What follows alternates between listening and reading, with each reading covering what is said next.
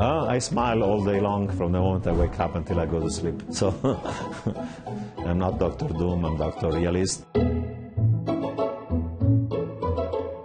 When things were worse, I was talking about the downside risk. Right now I recognize there are lots of upsides. There is a global economic recovery. It's going to be stronger in the US than in Europe or Japan.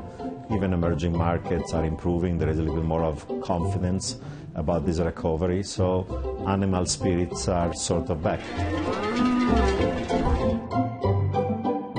I'm realist in the sense there are lots of tail risks. The problems of the Eurozone have not been resolved. The US, there is political gridlock that prevents important reforms like immigration and others.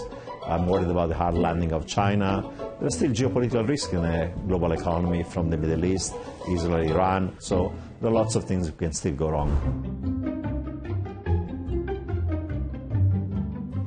I wouldn't put it in bitcoins. To me, Bitcoin is a fad, it's going to implode. It's like a Ponzi scheme.